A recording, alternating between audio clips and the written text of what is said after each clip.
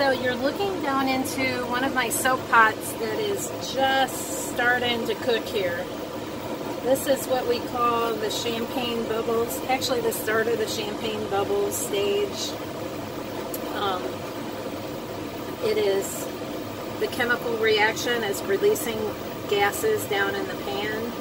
And if I don't stir this down, then it will bubble over eventually. And since I have 6 pots going all at once, I try to stay on top of keeping things stirred down. Otherwise, I would have 6 pots. Quite a mess in this soap here. I'm also trying to regulate the temperature on all 6 burners. I'm cooking on gas. So a little bit easier than it used to be on my old electric. But we're going to let this, got one more pot that's about to go, and we'll see what happens here. But I'm going to keep the camera trained on just this pot of soap through the whole cook so you can see what's going on. And this has been just about 7 minutes. I believe, and I'll double check the timestamp. It's 5 or 7 minutes since I incorporated the lye water with the oils.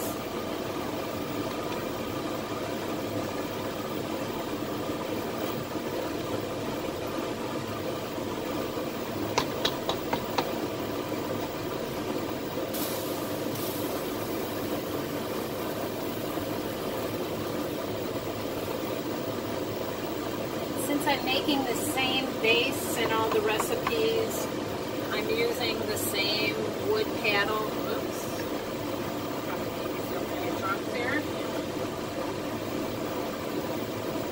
Same wood paddle to stir all my pots, and I'm going to move over to my other stove top and see how these guys are doing.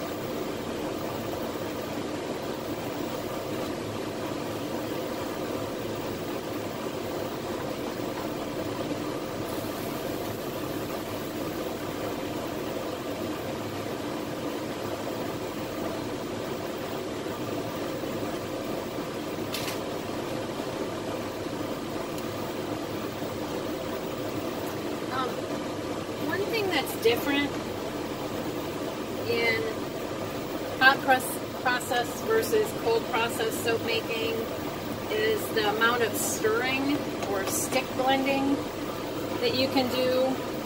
In hot process, you want to keep all of these ingredients in contact with each other so chemically the soap molecules can start to form. So more stirring is better. I only use the stick blender again after incorporating the lye water with the oils. If I have any kind of separation, it just becomes too thick after a bit to use the stick blender.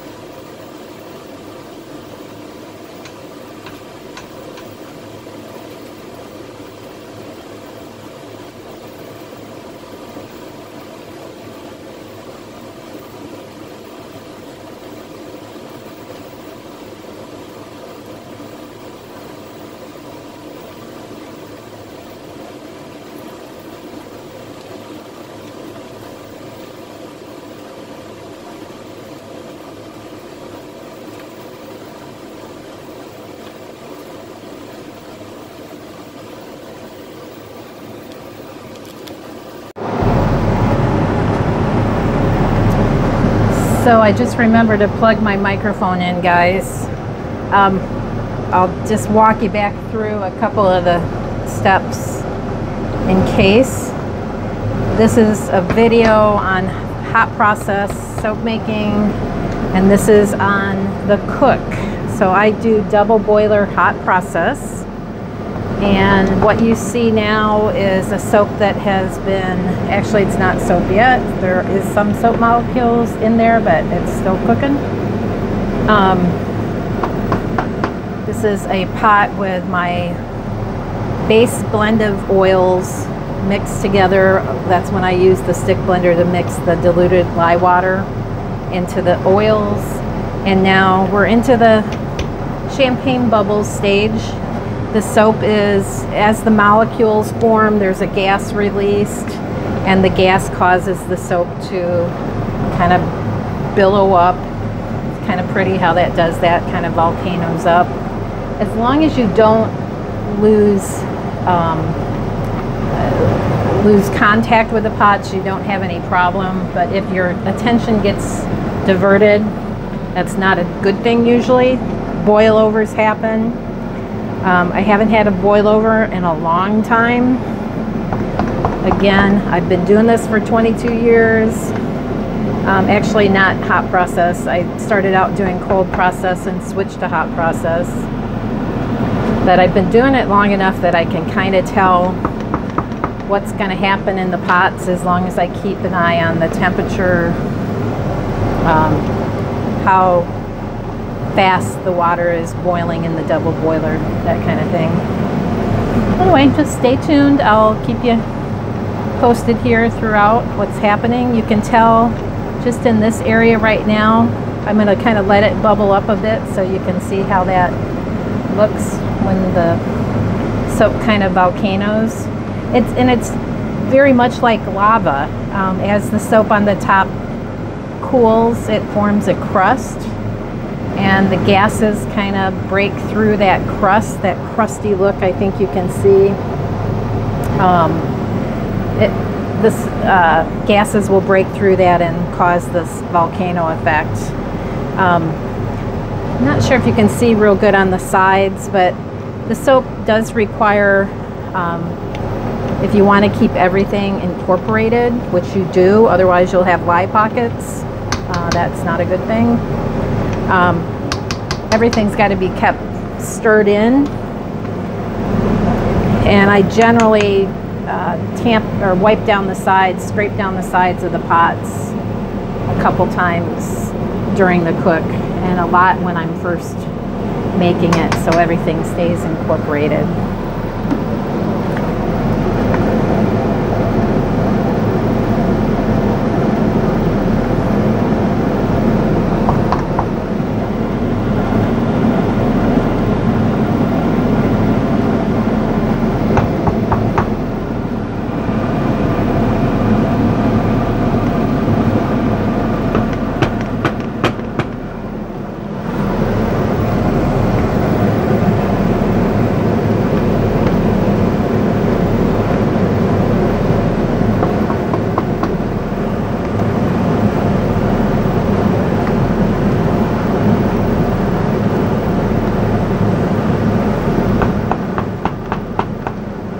Now I'm stirring down the other pots a lot more because I'm trying to let you see this,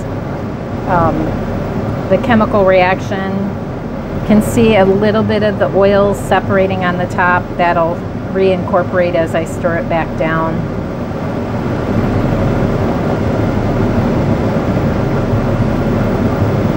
And again, this is just the oils and the lye and the water. Oils and butters, as the case may be. I'm the shea butter soap lady, so of course I use shea butter and everything. Now you can see this volcanoing effect happening, and the soap is going to kind of rise up in the pot. And if you're on your phone or you're on your computer, or you just get diverted by what's going on outside the window, you're going to end up with a mess. So this is, you know, this is dangerous. So keep your eyes on the soap pots, and you'll keep a lot of accidents from happening. And again, please guys, if you're new to soap making, this is really hot, plus you've got the chemical element in it. If this gets on my skin, it will burn. A smart person would have their gloves on. I have safety glasses on right now, but I don't typically wear gloves. I've got some in my drawer right beside here, but I have man hands. See, aren't they pretty? So gloves just, they hurt. Plus I've got this finger with a broken knuckle bone. No gloves fit it unless they're, you know, extra large, and then they're really sloppy, and I think that's almost less safe than just being really careful. So if you're new to soap making, again, get Susan Miller Cavitch's The Soapmaker's Companion, and every time you make soap, read her chapter on safety. And I do mean every single time. Not only read it, but hey, actually follow what it says. This is one of those times where don't be the guy that doesn't read the instructions, because you will end up hurting yourself, damaging things in your kitchen. So yeah, just be careful. I'm going to start to stir this one down a bit. And isn't that kind of cool looking? It's like magic. I think the first time I made soap, it was an all olive oil recipe, an olive oil Castile. And it was very much like watching mother of pearl form, the different stages the soap goes through. So it was a lot of fun. I was hooked from that first batch.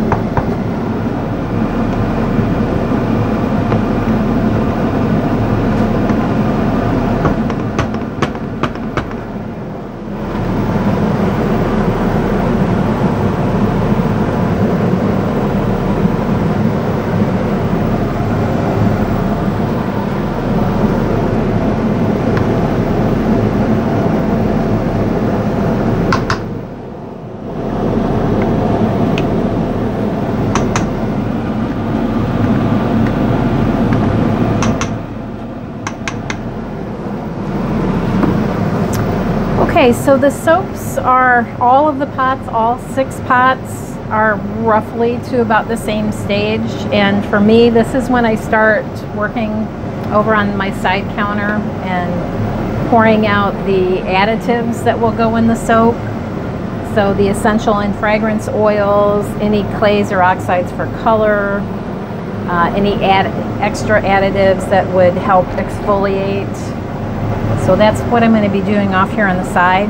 But like a kid with toddlers, I have eyes in the back of my head, so I'll be coming back and forth very often to stir down the pots and keep everything cooking like it should.